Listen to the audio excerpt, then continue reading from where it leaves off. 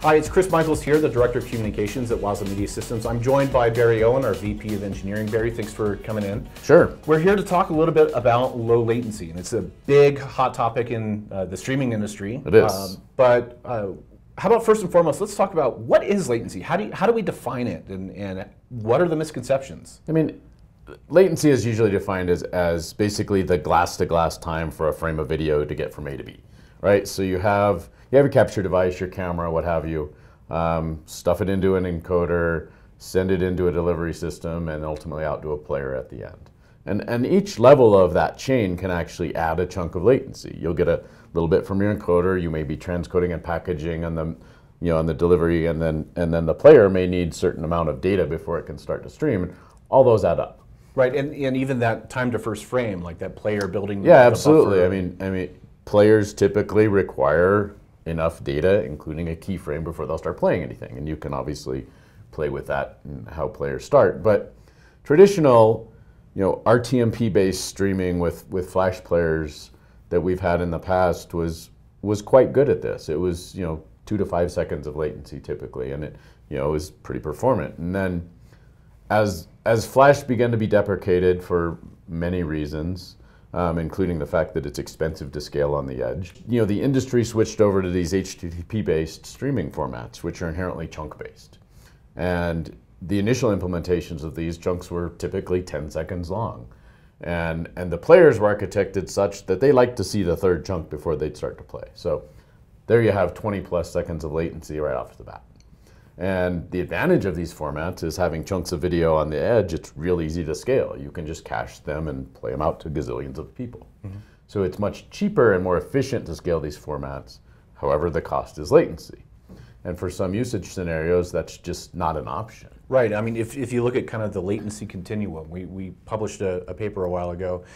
5 seconds is typically the traditional broadcast, what you expect, five to 10 seconds in there. Yeah. Above that is when we start getting the spoiled user experiences where your neighbors, you might be streaming a game on a streaming service, and your neighbor is watching it live over the air, and they're celebrating a touchdown or a goal or something before you even have a chance to see it. And those are typically those HTTP based, like HLS. Yeah, or you got the tweet before you saw the video. Exactly. Things like that.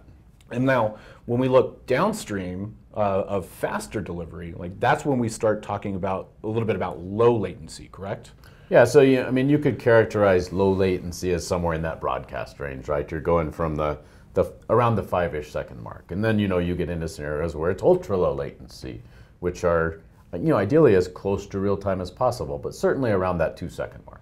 So there are a lot of real time delivery or expected ultra low latency delivery use cases. Can we talk about some of those where it really is imperative for you to have that super fast delivery and not wait for broadcast? Yeah, absolutely. I mean, think of use cases like auctions where you're watching a live auction. Well, you'd probably like to get in before the next guy gets in. You can think of sports as in gambling, or think of a horse race or a dog race. You want to be able to see that action as live as possible. Mm-hmm. So we talked a little bit about, there's HTTP based, which give us that chunk size, or the chunks and that delivery about 20 seconds, maybe right off the start. Depending on how you tune it, right? I mean, you can,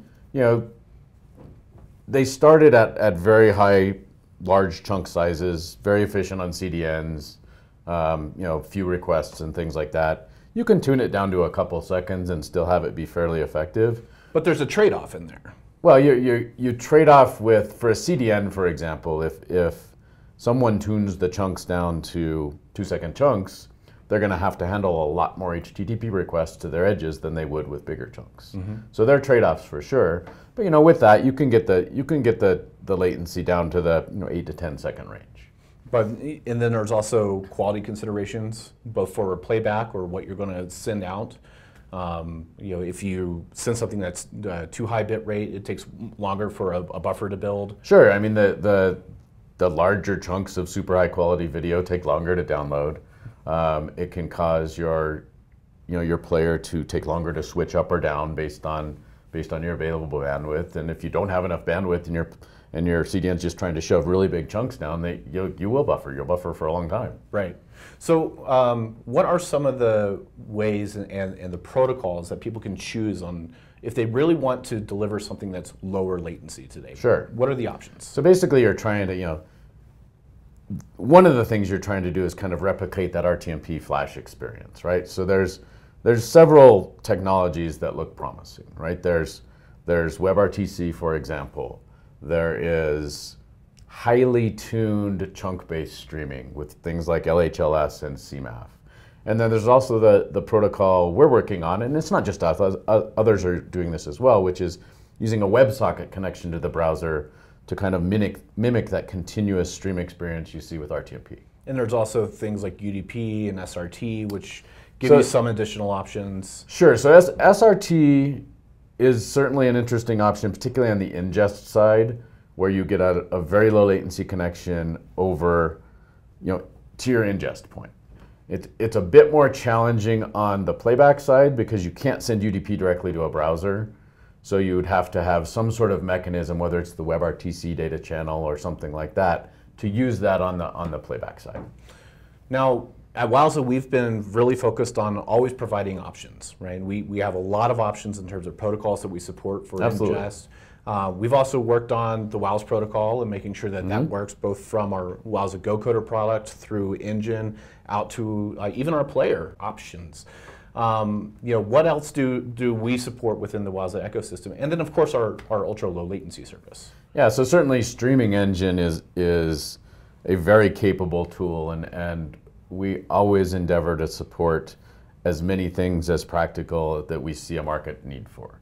So we do support WebRTC ingest and output with Engine. We do support SRT ingest and output with Engine. And then, as you mentioned, we have our Wowza protocol that we can deliver both over TCP or over TCP with WebSockets, which are kind of two different styles of delivering the same thing, but one goes to a browser and one typically goes to a device. Right. Awesome. Well, we've got a lot more we're going to be talking about in our next session. We're going to go over protocols. We'll also talk about some of the optimization choices that we have. But stay tuned in our next segment as we go into that.